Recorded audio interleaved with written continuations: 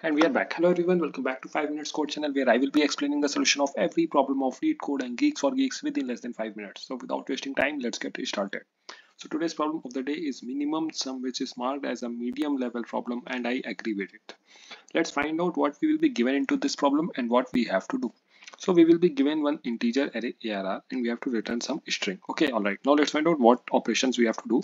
So we will be given elements in the range of 0 to 9. Okay, so array will be containing elements from 0 to 9. Okay, we have to return the minimum possible sum, okay, of two numbers found using the elements of the array.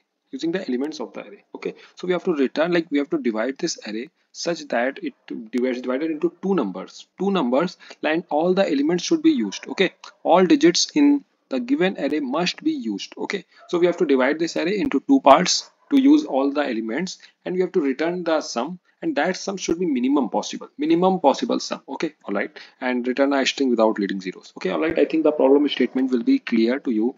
And now how we are going to solve it. Okay, so first thing is we have to minimize the number of digits.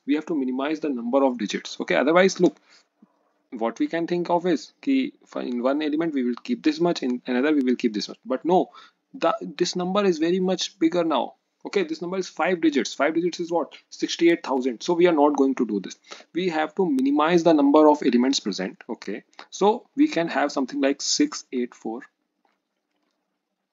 and 523.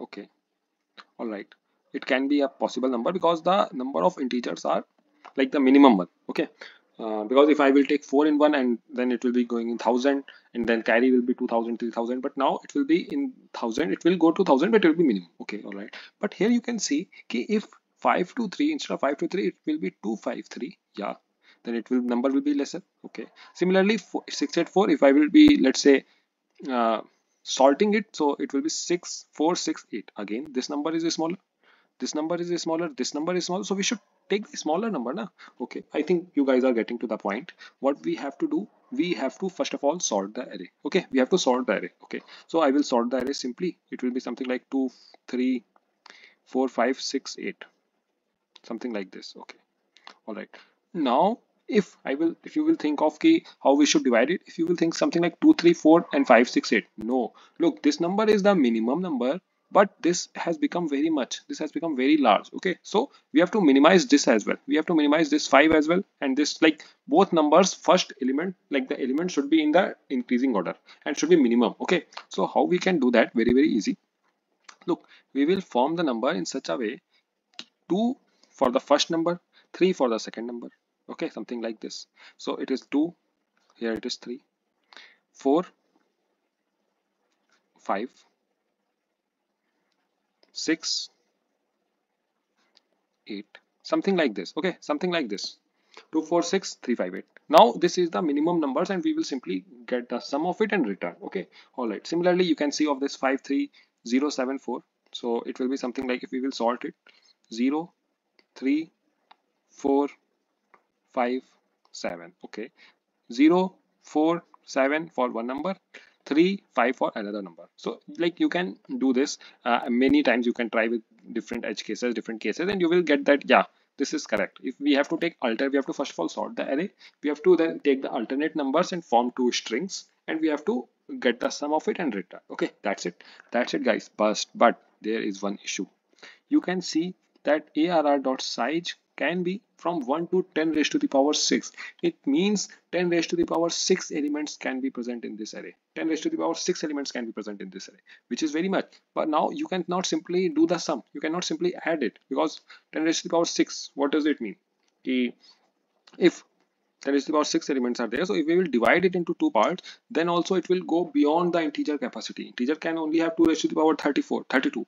Then big integer, double, all 10 raised to the power 6 is very much, and it will be, let's say, escaping all the number limits. Okay, so we have to, let's say, form two strings, and we have to write the function to get the sum of two strings. Okay, to get the sum of two strings, and to get the sum and simply return. So we have to do something like string wise. We cannot convert it into number at any point. Okay, I hope this will be clear now. So how can we do that? Let's see how can we get the sum of two numbers, two strings. How to can we get the number sum of two strings, because we cannot convert it into numbers as I told. Okay, so it will be something like 2 4 6, okay, 3 5 8. Okay, all right, I will be having two let's say pointers. One will be at this, one will be at this. Okay, let's remove this anything three. And in this, in first number string only three are there, in second string two are there. Okay, all right, now we have to maintain one carry as well. Carry is equal to 0. Okay, I will simply check key 6 is present, 8 is present, get the sum. Sum is what? 6 8 14. So I will do something like 4 and I will add one carry here. Okay, all right, after that the pointers will come to 4 and 5. Okay, 5 4 9, 1 carry 10. Okay, 10 ka 0 I will put there by using modulus, and carry will be 1 still. Okay, all right, the pointers will be coming 2, and here it will be pointing to z minus 1, which is no use, so I will simply neglect it. 2 and plus 1 3. Okay, through plus 1 3. So this will be the sum. This will be the sum of these two numbers, and will be storing this into a string, and we will simply return it. I hope the problem concept explanation, like how are we going to approach, is will be very clear to you. If yes, please don't forget to subscribe the channel and like the video. Okay, all right, so now we can simply write the code of it. We will divide it into two steps. First of all, prepare two strings. And then after preparing two strings, we have to combine them. We have to get the sum of it, and then we will simply return it. I hope it will be clear, and I hope that will also be clear why we cannot have converted simply to integers and then get the sum of integer, because 10 raised to the power 6, and if we will divide into two parts, then it will be something like 10 raised to the power 3. 10 raised to the power 3, 1000. Okay, so 1000 characters can be in one number, 1000 characters will be in, and 1000 numbers will be in another number. It will be going out of the limit. Okay, all right, I hope it will be clear to you now. Now let's simply go to the code section then. Okay, I will write the code of it.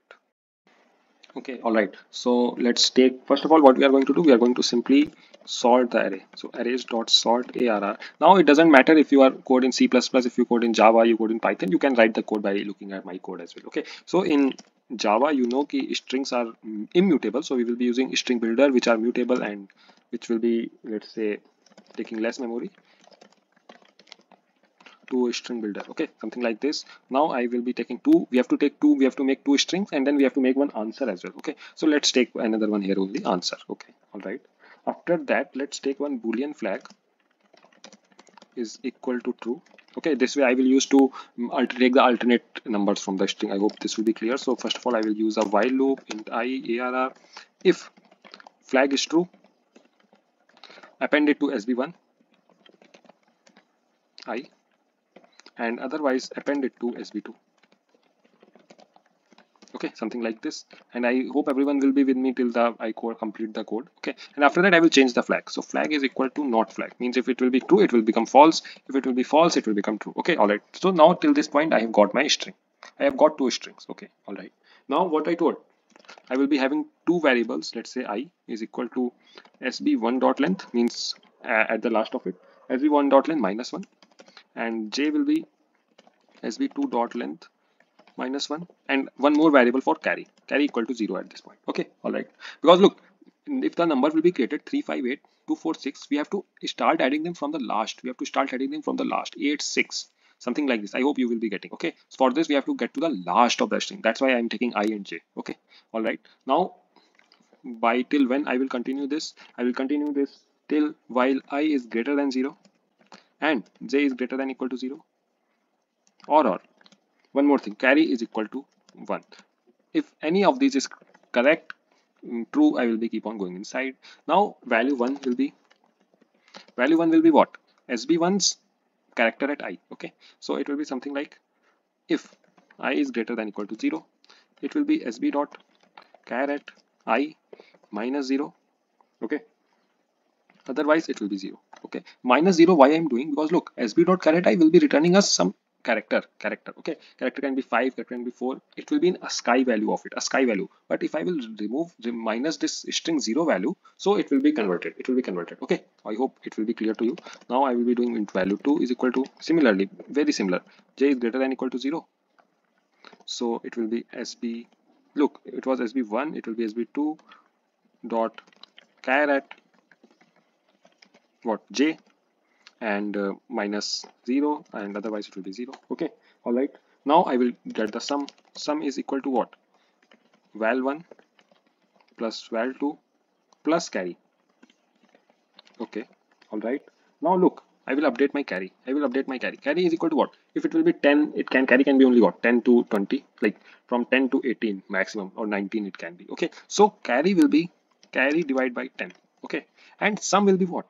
Sum will be what? Modulus 10. Okay, so I will something do like answer dot append. Also I can use answer dot append sum modulus 10. Okay, all right, something like this, and after that I will decrease my I and I will decrease my j as well. Okay, so now after this, when I will come out, I will be having the sum. I will be having the sum when I will come out of this. Okay, so we can simply return the sum, but we have to look, we are adding the sum in reverse order, so we have to like reverse the string. Okay, all right, so what I will do, I will do something like string a, let's say let's name it as a only. Okay, it will be answer, so it will be what? Answer dot reverse dot to string. Okay, something like this, and I will simply return a. Okay, but look, one issue will be there.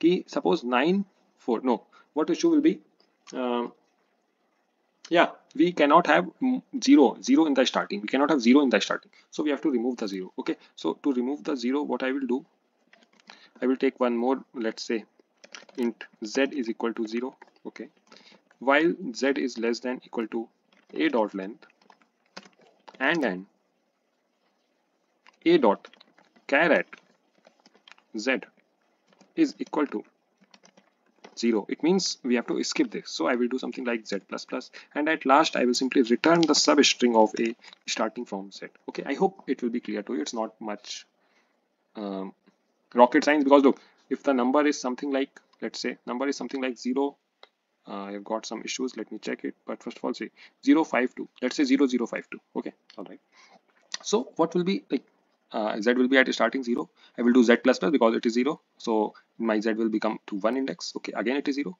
my z will move to this 5. Okay, so now it is correct, now it is not 0, so I will return the string starting from this 5 to. Okay, all right, let me check what this issue is. sb1 is already defined. Okay, oh sorry, I have used it 2 times, my bad, that was a very silly mistake. Let's compile and run this again. Okay, val1 val2 carry, oh sorry, okay, it will not be carry, it will be sum. Carry is equal to sum divided by 10. Okay, all right, let's compile this again to check. I'm actually doing this after a long time, so yeah, I hope it is getting accepted. Meanwhile, you must have to subscribe the channel if you have liked this explanation. I will be attaching the code in C++ Python as well, so please use that. And yeah, please like the video, share your feedbacks into the comment section, and I'm going to see you again tomorrow. Till then, keep on coding and bye.